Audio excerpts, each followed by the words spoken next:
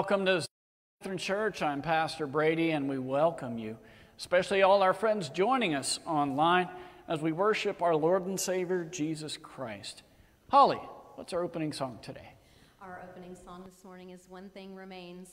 And again, as I said, as we were opening and doing pre-service, you're going to hear about abiding in Christ and He in you.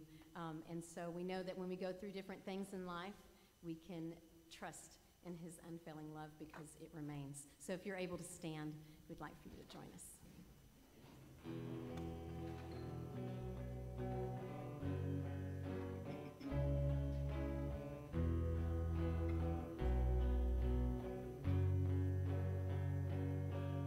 It is higher than the mountains that I face.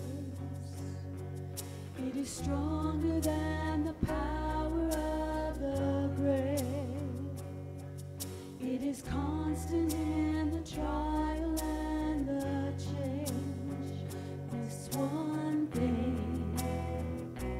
remains. It is higher than the mountains that I face. It is stronger than the power of the grave. It is constant in the trial and the change. This one thing remains. This one thing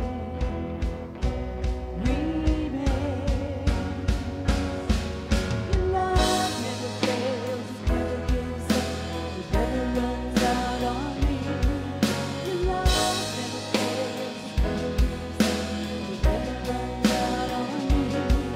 Your love never fails, it never gives up, it never runs out on me.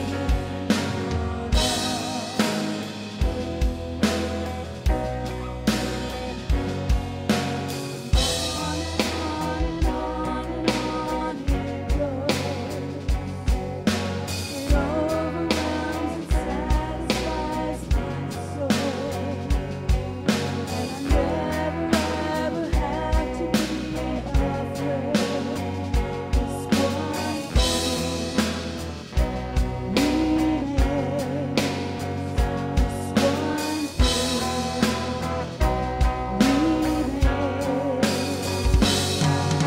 Love never fails, never runs out on me. Love never fails, never runs out on me. Love never fails, never runs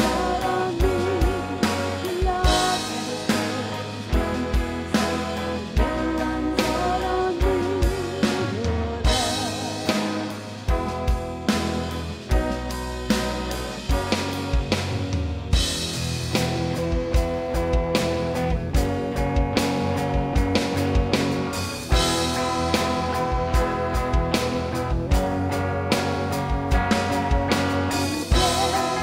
In life, I'm confident and covered by the power of your great love.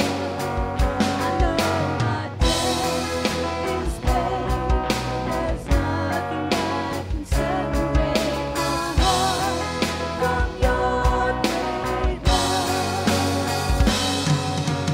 On and on and on and on it goes. Yes, it overwhelms and satisfies my soul. And I never ever have to be afraid. This one thing remains. This one thing remains. Love never fails, it never gives up, it never runs out on me. Your love never fails, never gives up, never runs out on me. Your love never fails, never runs out on me.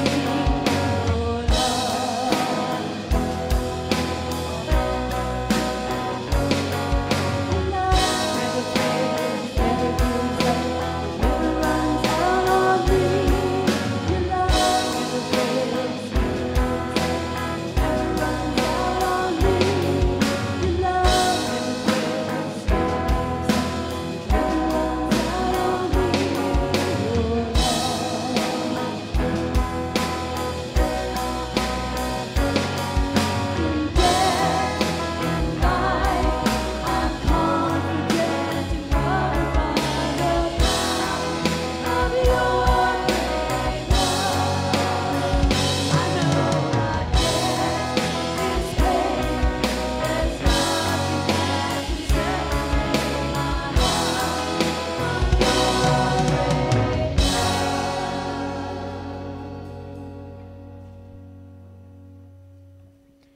In the name of the Father, and of the Son, and of the Holy Spirit.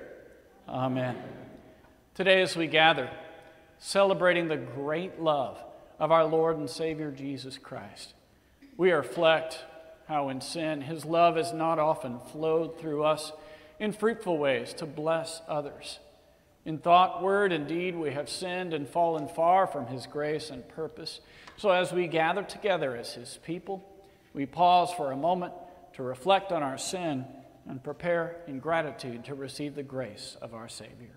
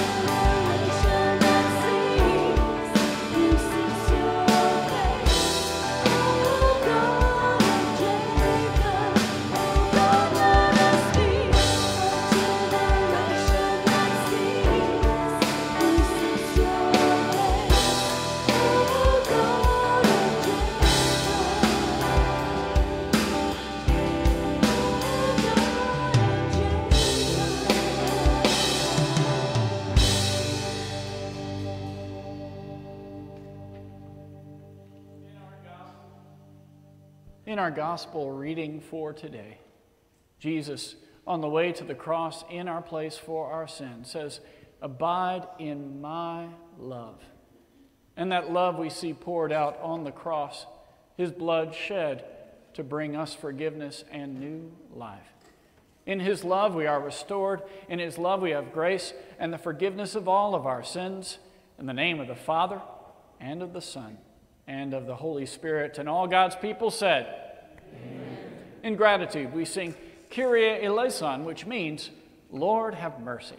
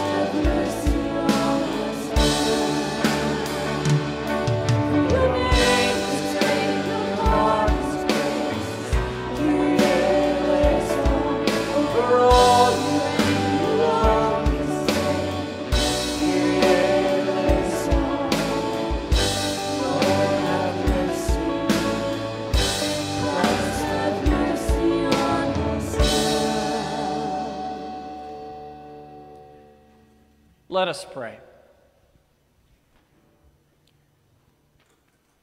Gracious God, we thank and praise you for your incredible goodness to us.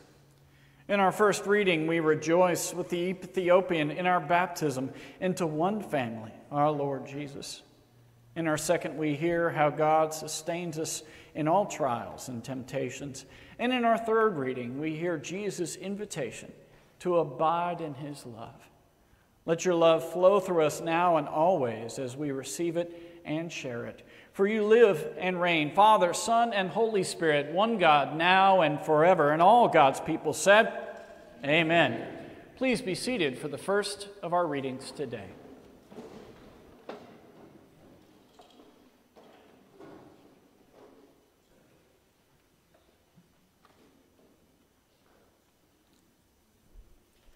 Our first reading is from Acts chapter 8, verses 26 through 40. Now an angel of the Lord said to Philip, "Go south to the road, the desert road, that goes down from Jerusalem to Gaza." So he started up, and on his way he met an Ethiopian eunuch, an important official in charge of all the treasury of the Kandake, which means Queen of Ethiopia. This man had gone to Jerusalem to worship, and on his way home was sitting in his chariot reading the book of Isaiah the prophet.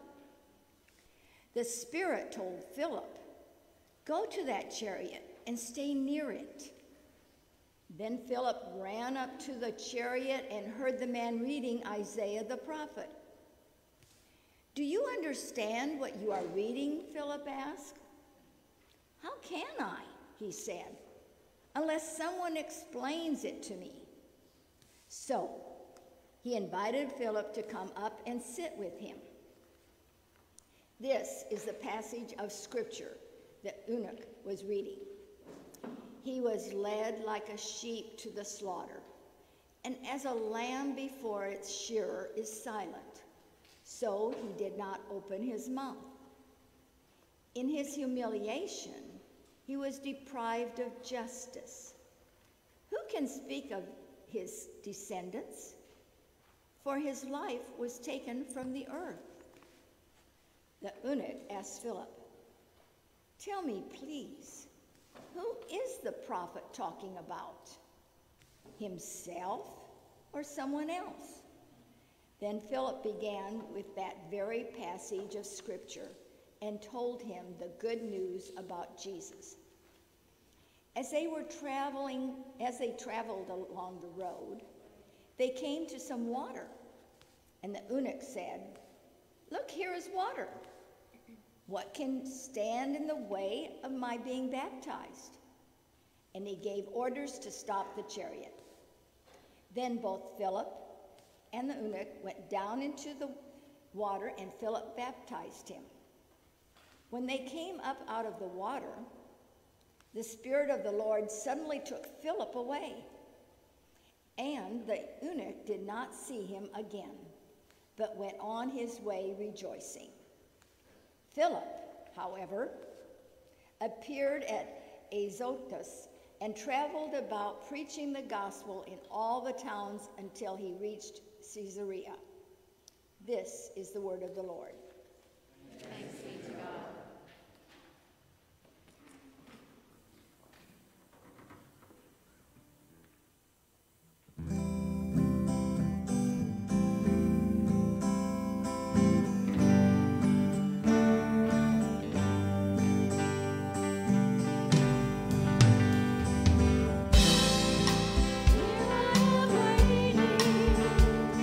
Abide in me, I pray.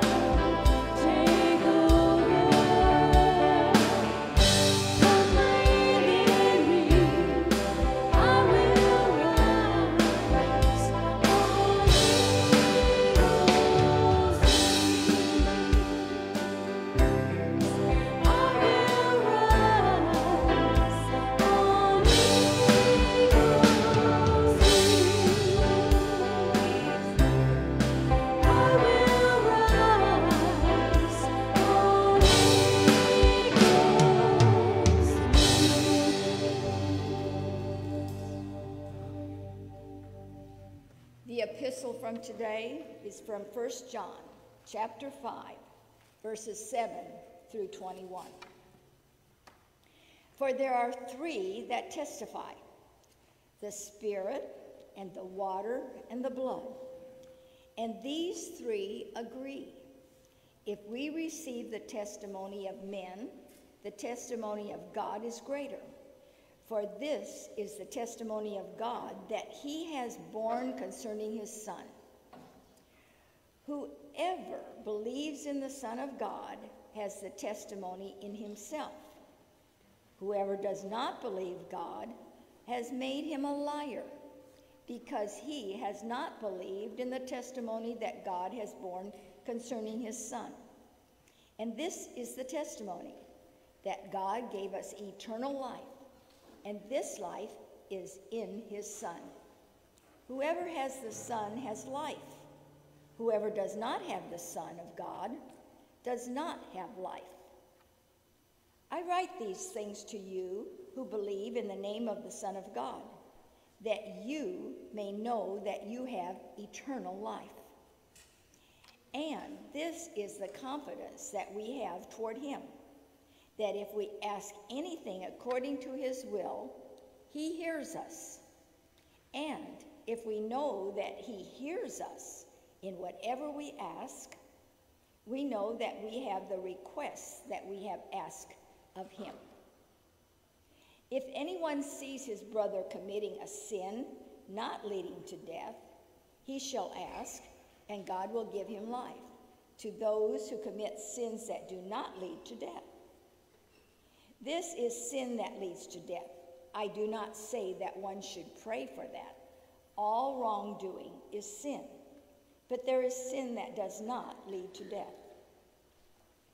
We know that everyone who has been born of God does not keep on sinning, but he who was born of God protects him, and the evil one does not touch him. We know that we are from God, and the whole world lies in the power of the evil one. And we know that the Son of God has come and has given us understanding, so that we may know him who is true, and we are in him who is true, in his Son Jesus Christ. He is the true God and eternal life. Little children, keep yourselves from idols. This is the word of the Lord. Thanks be to God. Please stand as we confess together our shared faith. I believe in one God, the Father Almighty, maker of heaven and earth, and of all things visible and invisible, and in one Lord Jesus Christ, the only begotten Son of God, begotten of his Father before all worlds, God of God, light of light, very God of very God, begotten not made, being of one substance with the Father, by whom all things were made, who for us men and for our salvation came down from heaven, and was incarnate by the Holy Spirit of the Virgin Mary, and was made man, and was crucified also for us under Pontius Pilate. He suffered and was buried, and the third day he rose again according to the Scriptures, and ascended into heaven, and sits at the right hand of the Father. And he will come again with glory to judge both the living and the dead, whose kingdom shall have no end. And I believe in the Holy Spirit, the Lord and giver of life, who proceeds from the Father and the Son, who with the Father and the Son together is worshipped and glorified, who spoke by the prophets. And I believe in one holy Christian and apostolic church.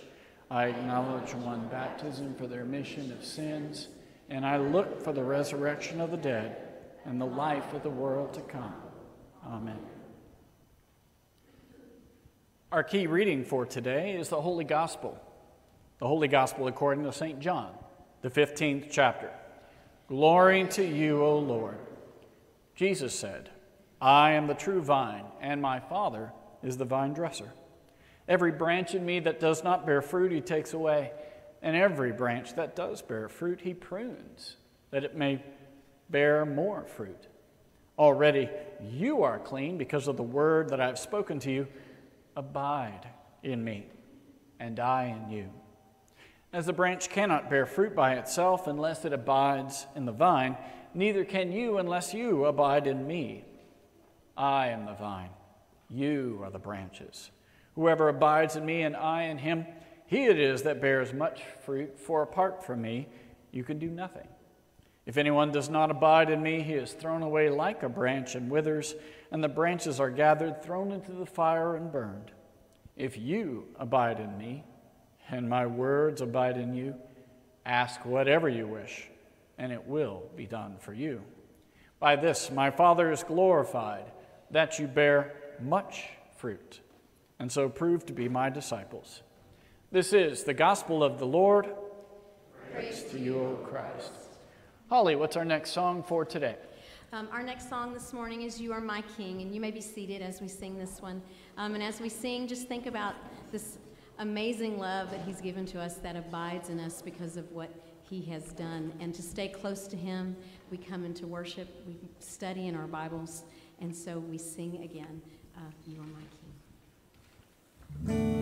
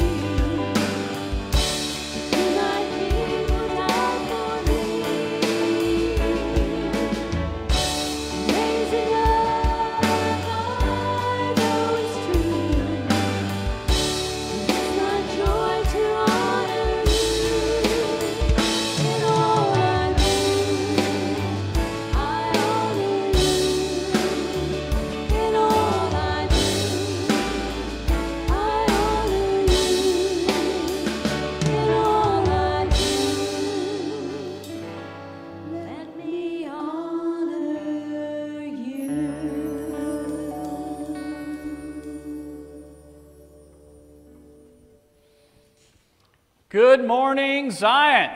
Good morning. The storm raged. The winds blew and the rains hammered down. It was one of the worst hurricanes in memory. And as the trees swayed under the burden, the branches began to crack and then finally fall under the weight and crushing pressure of it all. But some branches did not. Some branches remained strong and steady because of what had wound around the tree, the vine that had grown steady and strong, and it remained and endured even through the worst storm. For those of you who've tried to take down vines on trellises or trees, you know those vines are durable. And there's a reason, then, that vines are among the longest-lived beings on the planet. Durable, enduring famine, war, and storm.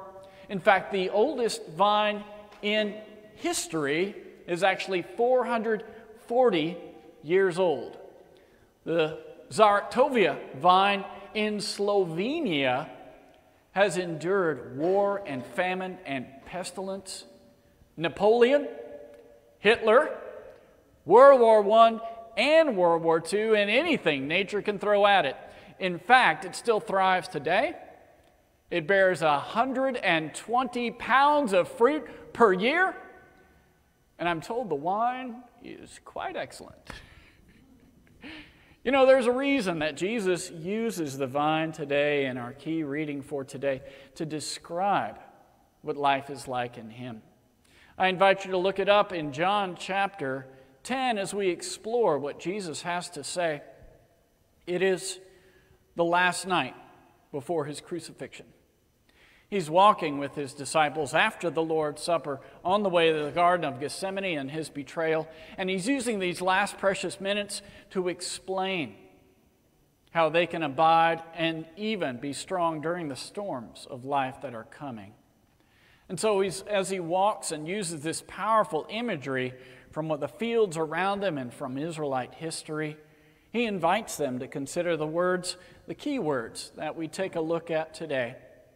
In fact, I invite you to read them out loud with me, please. I am the vine, you are the branches. Whoever abides in me, and I in him, he it is that bears much fruit. Jesus, our vine, promises to strengthen His branches and bring forth amazing things in us. So I'd like us to consider 3 things that means for us today as we go forward in our connection with Christ. In the vine, we have connection. In Jesus, we depend on His grace, and through Him, we discover purpose. Connection, dependence, and purpose in Jesus, our vine today. First, connection. Jesus says, I am the vine. Abide in me, and I in you. Now, that word abide is a strange one. We don't use it in a lot of conversation today, except in the occasional song. It actually comes from the old word abode, which means a place to live or safely dwell. In John chapter 1, as Jesus is going from His baptism away, 2 followers of Jesus says, Lord, where are you staying or abiding? To abide means a connection, remaining, and steadiness. And that's what Jesus means when He invites us to thrive in that connection and steadiness. Abide in me, and I in you. This connection goes both ways. That's a powerful statement right there. Abide in me, and I in you. To know that the Savior of the world has a deep connection with us, more deep than any relationship we have in this life, is powerful and meaningful and fruitful. Jesus, our vine, nurtures us. Just like a vine passes on nutrients and water and life, so in Jesus we thrive through that connection in Him. A connection that's marked by love poured out on the cross. Jesus says, abide in my love. Experience daily, remember daily what I mean on the cross and resurrection and how I've given everything for you. Abide in that connection. And through that, learn to depend on me. Jesus knows how the storms of this life come and rage. And so for his followers then and us today, Jesus says, you can depend on me. Now, in this life, we will have exactly as much of Jesus as we want. In this life, we'll have as much of Jesus in our lives as we want, and unfortunately, we cling to things.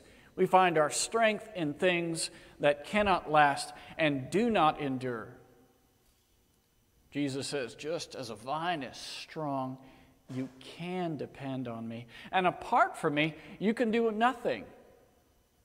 There are so many things we cling to in life and things we define as success. A degree, a car, a home, a title, possessions, reputation. From the position of eternity, meaningless. Meaningless. John Wesley said, and you'll hear me say this a lot, the only thing that lasts for eternity is the love of Jesus that touches others through us. And Jesus even says, apart from me, you can do nothing. The Bible says there are many who will be first, who are first, who will be last, and many who are last, who will be first.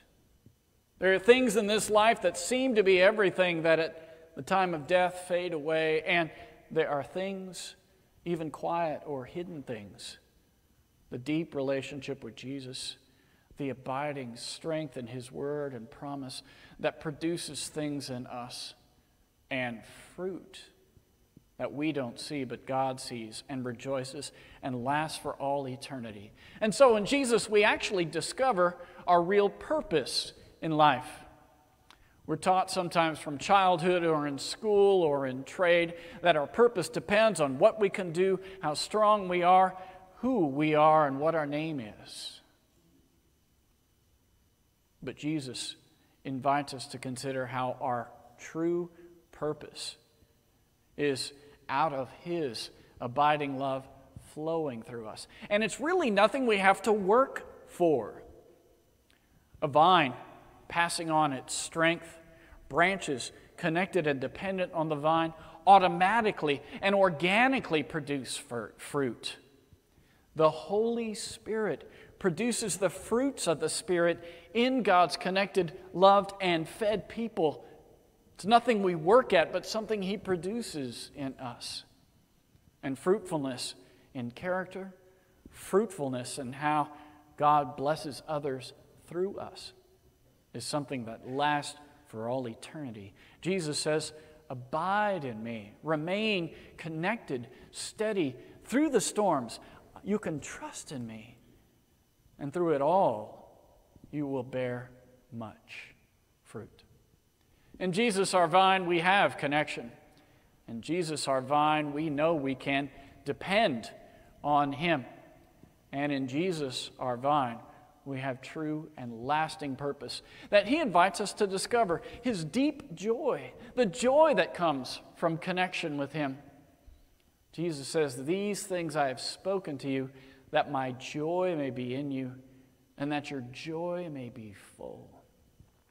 There's depth and meaning that comes from Jesus and our connection, dependence, and purpose discovered in him. Jesus invites us as his vine to live as his people and thrive in that connection now and always. And all God's people said, amen. In gratitude for Jesus, who has given everything for us, we now gather our offering in the offering plates today. Our ushers will be taking them around with masks and gloves. Feel free to give as the Holy Spirit leads you. Please also fill out your connection and communion card in front of you in the pews, and then drop them in the offering plate. And if you would like to give online, you certainly may do so as well at zionpasadena.com. And as we gather the offering today, we rejoice in all those ways God is working through us to bless others. Here at Zion, we had some exciting things happening, some exciting things that are happening this week. The Z-Alert Disaster Ministry, not alert, but Z-Alert Disaster Ministry is so critically important. Our Sunday school offerings are used to gather and strengthen that this week. Thank you for your faithfulness. You're also invited this week to check out our outreach team meeting as God works through us to bear that fruit and joy to our larger community. So please be part of that on May 4th. On May 6th, we also have the sign up for our Young at Heart luncheon. It's available in the table outside in your entryway. Please consider signing up for that this Thursday at 10. And don't forget your pictures. Thank you for signing up for those. Our professional directory, that's pictures are being taken this week. So as you come and enjoy that, you're under no obligation to purchase. You'll have the opportunity to purchase others for your enjoyment. And some of us, it's been at least 2 years since we've had a family photo. So think about that. But there's no obligation to do so, and it's a gift for you, a free 8x10, just for participating. We also have some good news about what's happened in the past. We love showing you pictures of what God has done. For example, our book drive. By your gracious donations, our youth gathered in books for the Bridge Women's and Family Shelter, and some of those kids have nothing, so those books made a lasting difference. You read to them via Zoom and recording, and then they went out and had fun as well. So thank you, Holly and Heather and Noah and all for your leadership on that, and for all our students who participated. And you'll notice as you exit the parking lot today, you'll not only see our orphan grain train collection point, but its logo as well, serving human need worldwide, and also the website ogt.org. Begun after the fall of the Berlin Wall, when some of our Lutherans toured Russia and saw people literally starving to death, including orphans. They said, we can do something. There's all this grain in the Midwest and in Europe. Let's organize and do something. And so they worked through some of the trains and some of the rail system that still existed in Russia to pass on that life-giving grain to needy orphans. Their ministry has expanded through your grateful offerings and support, and we thank you for that. But the name stuck, even though there's no orphans and not so many trains today, but it's making a worldwide difference.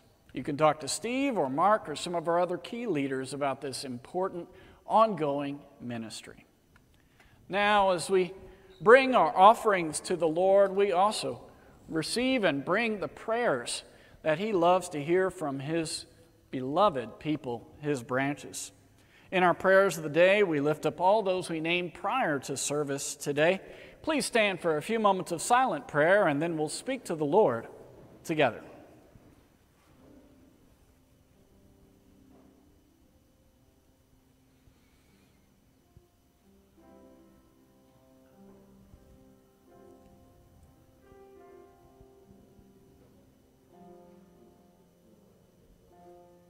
Let us pray. Heavenly Father, we thank and praise you that you graciously provide all that we need for this body and life. Not only the nourishing rains that have nurtured the earth and made beautiful green things grow, but also for the life-giving love and nurture we receive spiritually through your Son, the vine. Help us as branches on the vine to accept your occasional pruning, that we might bear even more fruit for your glory, dear Father. Lord, in your mercy, hear our prayer. Heavenly Father, we thank you for all those you use to pass Jesus' life-giving promises on to us. We thank you for our head elder, Nathan Robbins, and our elders who serve, our leadership council, and our president, Steve Harris, and their leadership, and for all teachers and leaders at Zion and around the world, we thank and praise you for your faithfulness. Lord, in your mercy, hear our prayer. Dear Jesus, you are our vine and we are the branches. And so we give you thanks for how you nurture us in your word and sacrament.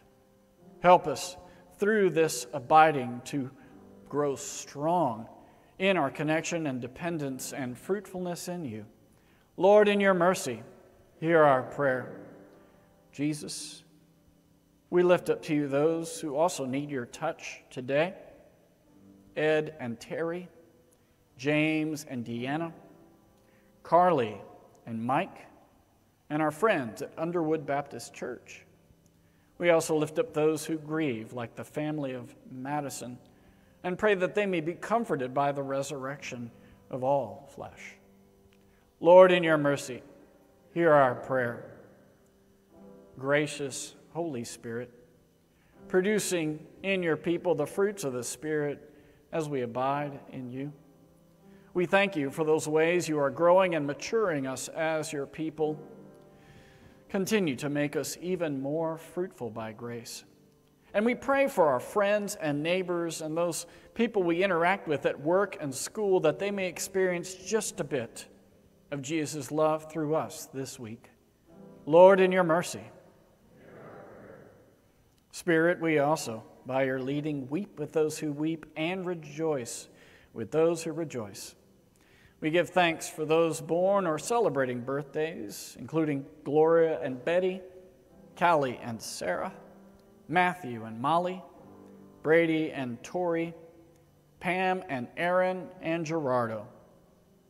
We also celebrate with Bob and Vicky and James and Pam celebrating their anniversaries this week.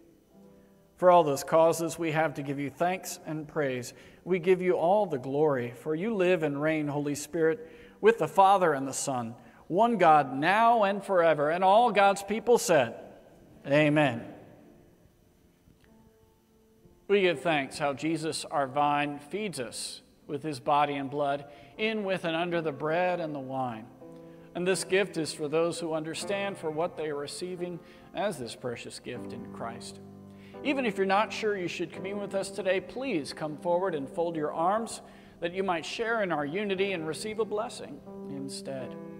After we commune, you'll be invited to exit out the right side only and head around the wall and head back to your seats as the ushers so direct. Let us pray together our prayer of thanksgiving, in which I will lead. Blessed are you, Lord of heaven and earth, for you have had mercy on those whom you created, and sent your only begotten Son into our flesh to bear our sin and be our Savior. With repentant joy we receive the salvation accomplished for us by the all-availing sacrifice of his body and blood on the cross. Gathered in the name and the remembrance of Jesus, we beg you, O Lord, to forgive, renew, and strengthen us with your word and spirit. Grant us faithfully to eat his body and drink his blood, as he bids us do in his own testament. Gather us together, we pray, from the ends of the earth, to celebrate with all the faithful the marriage feast of the Lamb in his kingdom, which has no end. Graciously receive our prayers, deliver and preserve us. To you alone, O Father, be all glory, honor, and worship, with the Son and the Holy Spirit, one God, now and forever. Amen.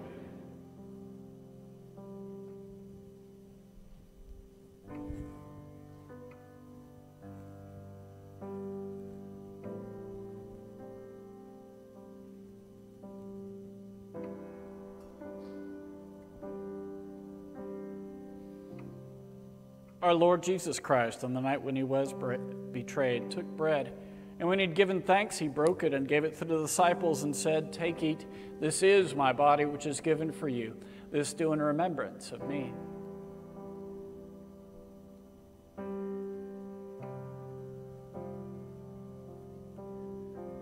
In the same way also he took the cup after supper, and when he'd given thanks, he gave it to them, saying, "Drink of it, all of you. This is my blood of the new covenant, which is shed for you for the forgiveness of all your sins. This do as often as you drink it in remembrance of me." As often As we drink this bread and cup, we proclaim the Lord's death until he comes. Amen. Come, Lord Jesus. O Lord Jesus Christ, only Son of the Father, in giving us your body and blood to eat and drink, you lead us to remember and confess your holy cross and passion, your blessed death, your rest in the tomb, your resurrection from the dead, your ascension into heaven, and your coming for the final judgment. So remember us in your kingdom and teach us to pray. Our Father, who art in heaven, hallowed be thy name. Thy kingdom come, thy will be done, on earth as it is in heaven. Give us this day our daily bread, and forgive us our trespasses, as we forgive those who trespass against us. And lead us not into temptation, but deliver us from evil. For thine is the kingdom, and the power, and the glory, forever and ever. Amen. Please be seated as together we sing, Jesus Loves Me.